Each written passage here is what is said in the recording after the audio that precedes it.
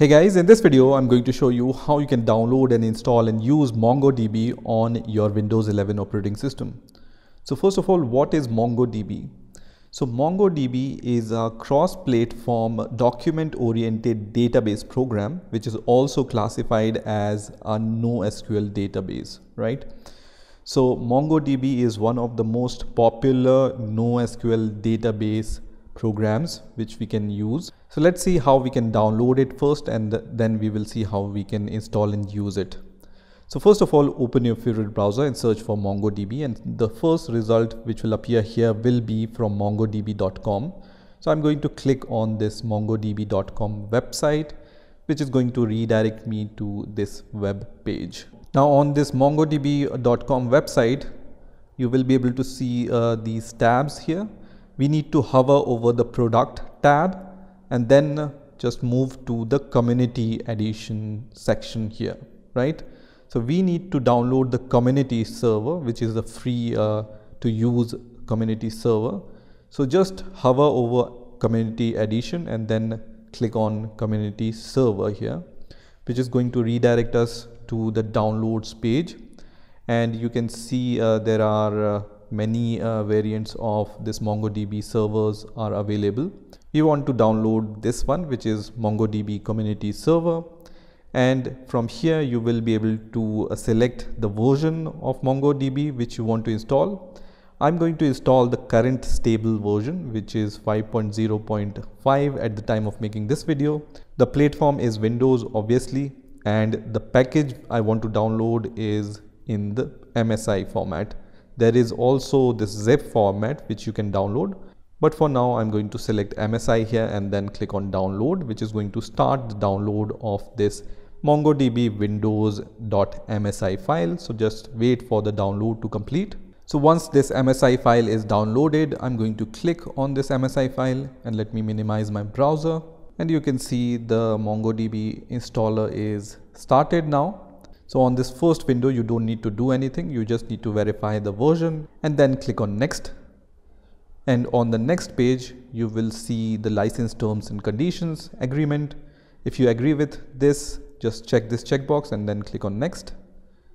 And then you need to choose the setup type. So we are going to choose the complete setup for MongoDB. So I'm going to just select this, and then you will see this kind of window. Now here you can see the install MongoDB as a service selected, and I'm going to leave this first option as run service as network service user. And then you have the service name, which is going to be called MongoDB, which is okay. And these are the data and log directories where your MongoDB will be installed, and it will save its data and it will save its log.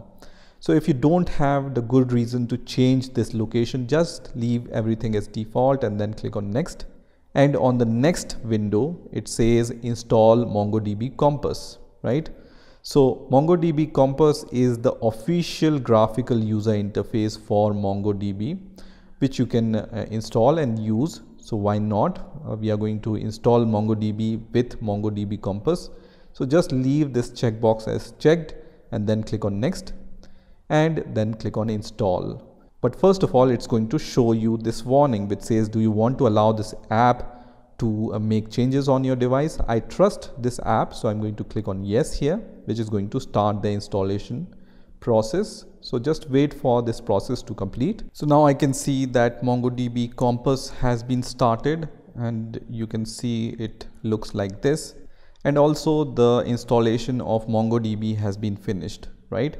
So first of all, let me minimize this Compass, and you can see this installation of MongoDB has been finished. So I'm going to click on this finish button. So now once MongoDB is installed on your Windows 11 operating system, how we can check whether everything is working fine or not?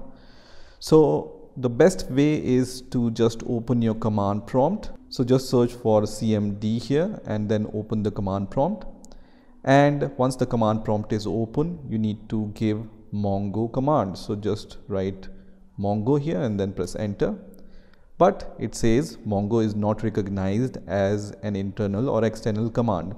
And why it's showing this message? you might have guessed it right, because we haven't set the environment variable for MongoDB. So let's go to the location where MongoDB is installed on our Windows 11 operating system. It's in C directory, and then program files, and then there will be this MongoDB directory, and then there will be server, the version, and then you will see this bin directory here where all of your MongoDB related executable files are here. The two files which are of interest to us are mongo.exe file and mongod.exe file.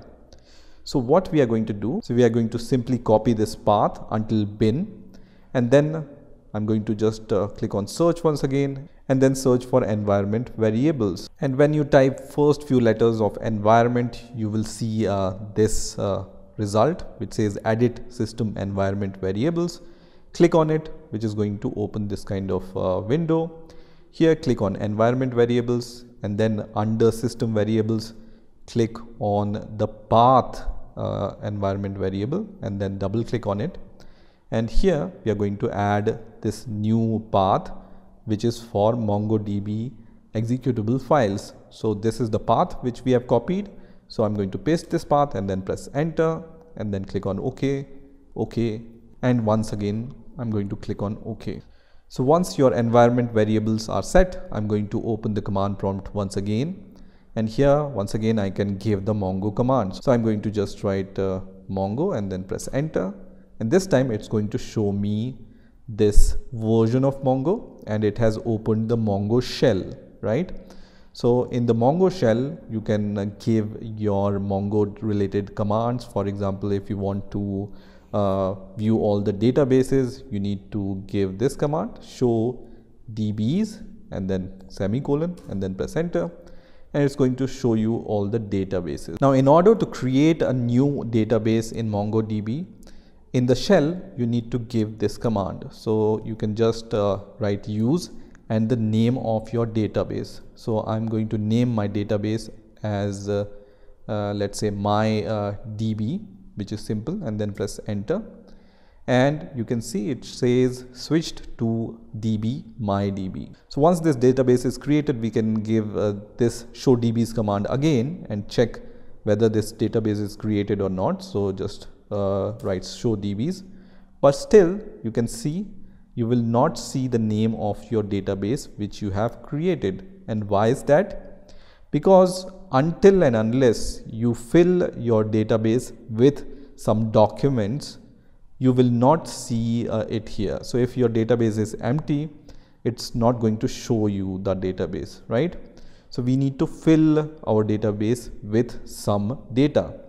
So in order to fill our database with some data, we can give this command. So we have already given this use MyDB command, and we are inside this MyDB database. You can see switched to db.MyDB. So now we can give this command db, which means we want to execute some command in MyDB because we are inside MyDB database, and then you need to give the name of the collection which you want to create inside your database. I'm going to name my collection as books, let's say, right? And then you need to write dot and then write insert, and then in these parentheses you can give any key value pair in the form of JSON inside these parentheses. So I'm going to just give my values in the form of JSON. So let's say I want to just give the name of the book, and that I can do by just giving this kind of JSON value. So my MongoDB book, and then I'm going to add the semicolon here and then press enter, and it says write result inserted 1. That means our document is inserted in this collection. So now we can view the database when we give the show dbs command. So when you press this upper arrow on your keyboard, you will see all the previous commands. So you can always give this show dbs command, and you can see now it's visible, right? So my DB is visible here because we have one document inside our database. Now in order to view all the collections inside your database, you give this command show collections and then semicolon and then press enter, and it's going to show you all the collections inside your database. We have created only one collection with the name books, and that is shown here. Now in order to view the data or documents inside the collection, you give this command. So you need to write the database name or DB, because we are already using this database, right, by using use MyDB command. So DB, and then give the name of your collection. In our case it's book, and then just write find, and then just add these parentheses, semicolon, press enter, and it's going to show you all the documents inside your books collection. And there is this one document which is present inside our collection. MongoDB automatically adds this ID to every document. So this is added by MongoDB automatically, and this is the data which you have provided. So this is how you can use the Mongo Shell in your command prompt, right? Let me minimize this. So we have also installed the Mongo Compass, right? So if it's not open, you can always click on this icon which is created on the desktop, and it's going to open the Mongo Compass here. For the first time when it starts, it's going to show you this kind of window. So I'm going to click on all these next values, and then I'm going to click on get started. So I'm going to leave everything as default and then click on start using Compass. And now I can start using MongoDB Compass, and it's a GUI application, so I will be able to visualize my data in my MongoDB in a better way. So in order to create a new database connection, I need to click on connect and then new connection, and it's going to open this new window for me.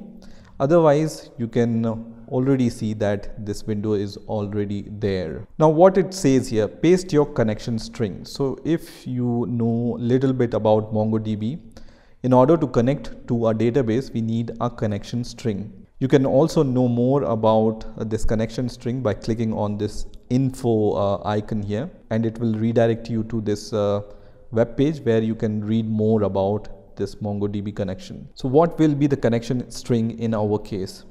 So when you go to the Mongo Shell once again, and when you have given this Mongo command on your command prompt, you will be able to see this connection string here. So it's MongoDB //127.0.0.1, which is our local host. This is the port at which MongoDB has been started. So our connection string will be this one. But the essential part of the connection string is up to this port, right? So you need to give this connection string. And after that, these parameters are optional. You can give them or you can just leave them. So let's give this kind of connection string. On your MongoDB documentation also, you will see the same documentation that you need to give the connection string in this format. So if you are using some host name, you can give the host name in the middle. Let's copy this, and then I'm going to go to the Mongo Compass and then paste this here. And instead of this host name, I need to give the local host here, right, which is 127.0.0.1, right? So this is the connection string. I'm going to click on connect, which is going to connect to MongoDB server, and now you can see the connection is successful. And on the left hand side, you will be able to see on which host and port it's running, and then you will be able to see all the databases, right? So this is the list of all the databases, and this is the database which we have created, which is called MyDB, right, using the Mongo Shell. Right now you can see it contains only one document. So let's click on this, and you can see this document is now visible here, right? So using this MongoDB Compass, it's really easy to visualize your data inside your MongoDB. You can also perform aggregation queries. You can also view the schema, explain plan, indexes, and you can also do the validation using this MongoDB Compass very easily. So this is how you can download and install MongoDB on your Windows 11 operating system. I hope you've enjoyed this video, and I will see you in the next video.